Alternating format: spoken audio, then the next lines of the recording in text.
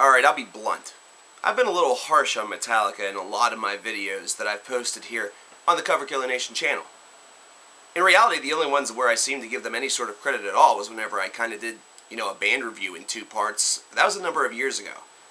I think what really needs to happen, in order to be truly fair to this band, not to mention explain the fact that despite their recent output, I'm still a really, really big fan of them, is to do this the right way, by doing a complete and total discography review.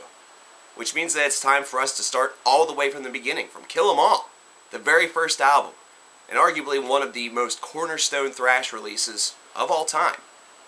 Now, of course, people will argue that Master of Puppets will really be the one to really occupy that position, but we're not there yet in this discography review, so stick with me. Metallica is a very, very weird tale, honestly. These are, just a couple of guys that got together and wanted to play fast music that was inspired a lot by punk and the new wave of British heavy metal. And whenever they were able to get together and whenever the initial, incantation of the band basically came to be, it's a little bit different than what we saw and what we see today. There was no Jason Newsted, and in fact, originally there was no Kirk Hammett either. It was occupied by Dave Mustaine of Megadeth back then, which, of course, everybody and their mother knows, especially due to the fact that on Kill 'Em All, he has a couple of writing credits. But what about the album itself? I already told you that I found this to be one of the cornerstone albums to any thrash collection, and probably one of the more impressive debuts of all time, but maybe you need to know some reasons why. Metallica was already working at a torrid pace, not to mention they were getting a lot of popularity around the club scenes, and at this point in time, they had just dumped Dave Mustaine for Kirk Hammett and had just gotten a fresh young face by the name of Cliff Burton from a band called Trauma. Now, with this foursome set with James Hetfield and Lars Ulrich, they went on to produce their first album. Now, this whole idea of thrash metal, at this point in time, you have to understand, ladies and gentlemen, was really in its infancy. It was something that was kind of being toyed with, but it wasn't something that really had its cornerstone need-to-have release. It wasn't something that really had even got onto the map yet. It was something where right now, what was really stirring was bands such as Motley Crue. Glam metal was already starting to pick up its pieces and get its ball rolling. Thrash was about to do the same. With the release of Kill 'Em All, the landscape was completely changed. It was something that was so breakneck, so furious, and just so one-of-a-kind that it certainly inspired a lot of people. One of the big reasons why the Big Four came together was because all of these guys were kind of, had the similar idea and had the similar motif in mind. It's kind of the way that any great wave really happens. The second wave could easily be, exemplified by these 4 bands and influenced primarily by these 4 bands. However, Kill 'Em All will always have a special place in the hearts of a lot of different people. Just the way in which this whole entire thing comes to be, the fact that there's a random bass solo called Anesthesia in the middle of it, pulling teeth.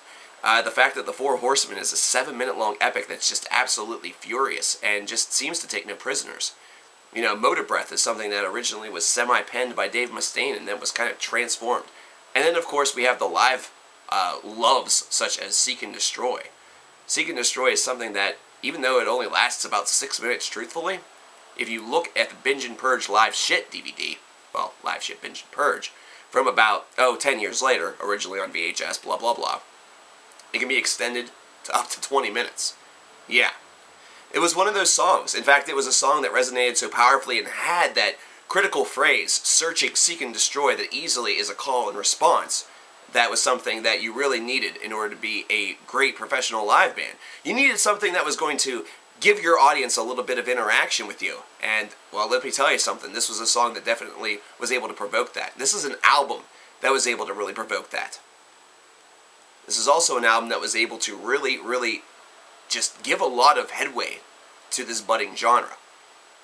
Once Metallica was able to break through, and once we saw the inception of Megadeth, well, the ball was easily rolling.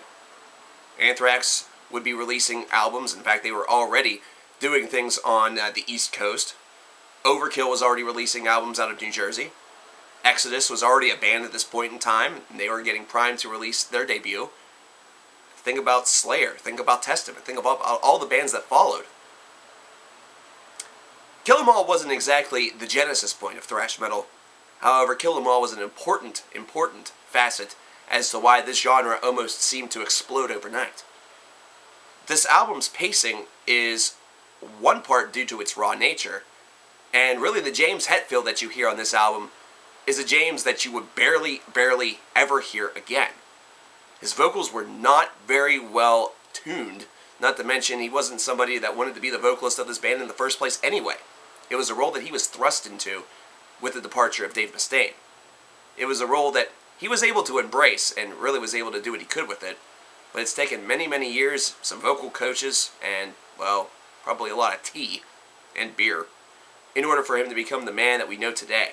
But on Kill 'Em All, it was raw, it was intense, and it was pretty damn awesome. I really credit the raw intensity of this album as one of the principal reasons why thrash really gained such a savage reputation overnight. The breakneck speed and all of the different characteristics that you were able to see on some of the earliest Slayer releases easily could be attributed to the fact that they listened to Kill 'Em All and some of these other thrash classics, these punk classics, some of the roots of the very genre, and just decided, fuck that, we're going to make it even more intense. While Kill 'Em All might not be directly, the reason why a lot of different things happened, one could definitely say that it did have an impact.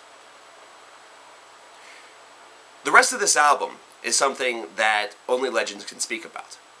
While each and every single song may not necessarily be an absolute stone cold classic, each of the songs have their place. Each and every track seems to feel exactly where it should be. It feels right at home. Hit the Lights is a beautiful example of a great early track that is just able to seamlessly transition itself onto a debut album, not to mention, with improved recording quality, just sounded all the more better. And it doesn't take away from its raw intensity, but that's one of the reasons why it was great. You could definitely hear all of the different tones and the different influences on this album. You could definitely tell early on that the roots of this band were firmly grounded in the new wave of British heavy metal and punk as a combination rather. This is something where all you have to do is listen to punk, or listen to the new wave of British heavy metal, and then listen to Kill 'Em All, and realize that basically it was nothing more than a bona fide fusion. But the fusion worked to perfection. And by themselves, and with the aid of Kirk and James' soaring solos, Lars's ridiculous drumming, and Cliff Burton's impressive bass, really crafted a revolution. Yeah, Metallica had a lot of help in pushing thrash to the top in the 1980s and speed metal. However, Kill 'Em All was definitely a lot more than just a baby step toward greatness. This was more like a profound leap forward. It was something that immediately put Metallica's name all over the map. One of those debuts that comes maybe once in a lifetime. Here's an example for you. Here's something that perhaps makes a little bit more sense. Whenever you consider Adele's 21, you have to remember that that was her second album. It sold over 10 million records, and is considered to be one of the best, commercial success stories of the modern age. This is something that Metallica did on their very first record. Did they sell 10 million? No. Did they have to? Absolutely not. All that they needed to do was to put out a record that was going to make an imprint, and it definitely did that. It's almost like the first time you get arrested, and the first time your thumbprint has to go on that piece of paper, identifying you in the record. This was Metallica's initial thumbprint on the music industry. And damn, it was an impressive one. I wish I had a metaphor that would really accurately articulate a thumbprint to what Kill 'Em All truthfully did. But I don't think one exists. This album is very important. And while for a lot of people it may not necessarily be one of their, absolutely critical albums to own, as compared to, what they would put out in the future, which we'll be discussing in videos that follow, I think this is one that is essential to own. I think this is one that every metal fan that can perhaps credit Metallica to getting them into the genre, it's one that they need to have. They need to understand the inception, the genesis, the baby steps. They need to know where everything came from. This is the album that started it all. This was the album that awoke the sleeping giant. And this was the album that was going to be the reason why not only future albums were allowed to exist, but why the future albums hold such a special place in the hearts of metal fans. For those of you who haven't listened to Kill 'Em All, or perhaps just haven't listened to it lately, do so again. This is something where you once again recapture all of the impressiveness that was there in such a raw and dirty variety. Something where it didn't necessarily matter how fast they played, how clean they played, or really what they played. Fun part about it is that in having the rules, they were able to simultaneously semi-construct a rulebook for thrash metal, one that would be followed by the letter by some bands in the future. For those of you who know of the classic that is Kill 'Em All, listen to it again. This is one that demands to be revisited every once in a while. It's always good as a thrash fan to remember your roots. It's always good as a metal fan to remember one of the most impressive debuts that our genre has ever seen. And if you disagree with that, that's fine. But it is very important. It's something that put metal on the map in America in the 1980s. It's something that started a revolution in America in the 1980s. And it was something that started a revolution all around the world. Actually, it's something that furthered a revolution that was taking place all around the world.